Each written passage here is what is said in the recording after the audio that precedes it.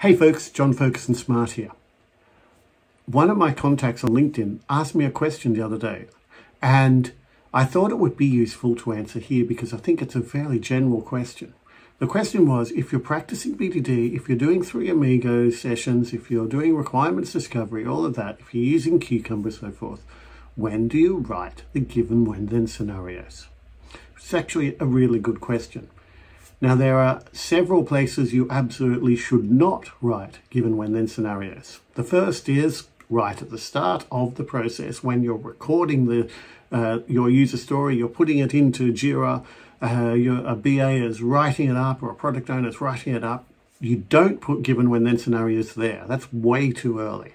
Given when then scenarios are the output of a conversation. They are a way of recording a conversation in a clear and concise way. So they don't go right at the start. The other place they absolutely do not go is right at the end. Don't use given when then for test scripts. That's dumb. That just is not a good technique. There are tools out there which allow you to write given when then for REST APIs or for clicks and select. I would really advise against them. They really encourage very, very poor habits in writing this, using this given when then notation. 95% of tutorials on YouTube and Udemy and all these places teach Cucumber in a way where you are writing Cucumber test scripts as if you're writing them as test scripting, where you're doing clicks and select. If you see that, if you see Cucumber and Selenium in the same sentence, run away very quickly. They are going to teach you bad habits. So those are the two extremes we want to avoid. In between, there's a sweet spot, and it kind of depends on your project and on your team. There are basically two options. You can either sit down together just before you start working on a story during the sprint, and then turn the examples and the business rules that you already had the conversation about earlier on in your Three Amigos.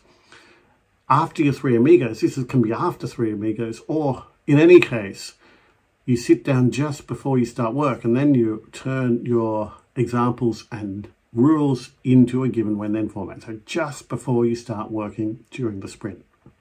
Now, this works well for a mature team, a team that's been doing BDD a while, who are used to it. It's a more Kanban style approach. For a team that's getting started with BDD, or a team with a little bit more structure or needs a little bit more maybe oversight or a little help, for teams like that, another approach is you define the given when then scenarios, you make them a part of your definition of ready. So for a story to go into a sprint, you need to have written those given when then scenarios before you start, which means that first of all, you have your Three Amigos, your requirements discovery, which happens maybe the week before a sprint starts or week before sprint planning. And then sometime after that, but before sprint planning, a smaller group of people get together and work through and come up with those given when then scenarios. And then the given when then scenarios, you can use them to ratify your understanding of the requirements in the sprint planning. So if you're doing more formal sprint planning and you really want to know that, have you understood the requirements? What is the real definition of the requirements? Then that's a good way of doing things. So either will work. It kind of depends on your level of maturity and the way your team works together. So that's what I wanted to talk about today. Thanks, folks.